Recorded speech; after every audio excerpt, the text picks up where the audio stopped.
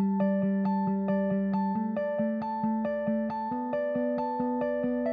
everyone, welcome to you all. So we're going to talk about diversity tonight. Diversity means so much more, doesn't it, to us now than it ever has done before. And there's a lot of talk, particularly in the last few months in our industry, around what diversity really means. This is last year's campaign list. 418 people, as you all know, many of you in this room, for our industry, 79 women. That's 19%. 8 Black, Asian, minority ethnic backgrounds. That is 2%. The Marketing Power 100, a bit better, 31 women and 4 from Bain. And we had the Marketing Week salary survey, didn't we, quite recently. Men in CMO roles earn 75% more than women. So £70,000 more. I mean, I just think, I don't know about you, but isn't that just outrageous? The average pay gap is still 21% between men and women. The Drum, I think, most poignantly of all, published this statistic that says 1/3 of all marketeers experience discrimination in their role at some stage. So the conversation this evening is much more about the difference it'll make to our lives and our businesses. It's about the difference it's going to make to people. I no longer believe that change will happen without us being active. I no longer believe that change will happen without everybody in this room and all genders actually taking responsibility for understanding why that change needs to happen and the benefits it will bring. It would be very easy to sit back and not say anything, but I think it's really important for any changes to happen that you have to role model. What single action would you like to see or could you make happen that would help turn this sort of vision that I think everyone is sharing into a reality?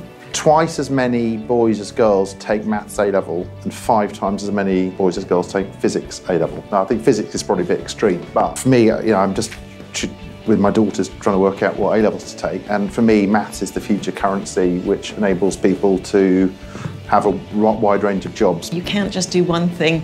We have 6 core objectives that, and one of them is equality through and in education. If marketing can help create a problem, marketing can also help solve it. The one thing I would want to do in my organisation is to create a culture where being yourself is nurtured, celebrated, and actually rewarded. What we have tried to create at our agency is a culture where you're allowed to celebrate your differences, and I talk a lot about an Avengers Assemble of people because it's about everybody having a superhero power and those superheroes coming together and forming something brilliant. Yes, we help brands and products sell things, but actually what people see reflects as a barometer of how they feel.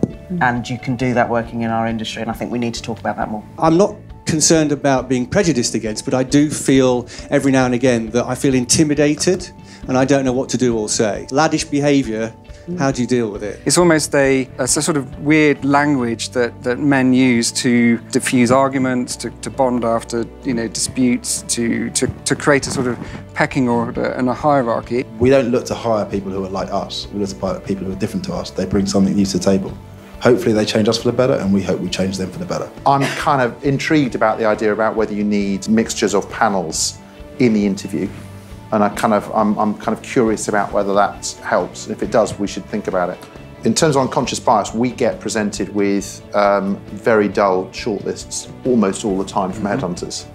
And we just have to say no to them. The warning I would give is that progress is not linear and it can also go back on itself. Yeah. So there needs to be, unconscious bias is very clearly a real problem. There is a very real problem in people who just believe that change will happen by itself. Well, the fact is not only does it not happen by itself, but progress is very easy to roll back. Yeah. So yeah. I think that needs to be factored into any organisation, is ways of measuring what you're achieving. Are we doing enough quickly enough and with enough urgency? And what great examples of the panel seen in flexible working and a willingness to open up part-time to men and women to get more people in and address these issues. Thank you. At The Economist, we had that certainly within my business, we had that flexible working, and it makes people stay.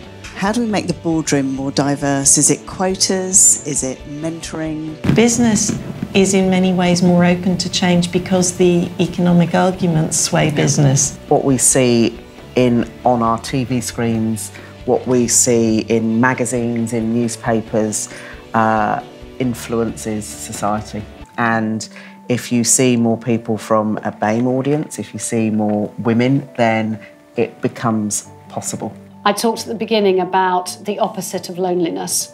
I know that we've all seen people who need our help and support and need us to mentor and make a difference for them. And I would like to think that this time next year, when we come back to perhaps discussing this again, we've all done something different. Until we could, more people play a game, until more people play, we'll never find out how good we can be. And I think that is what tonight's been about. Finding out how we get more people to be involved in our industry, to genuinely find out how good our industry could be.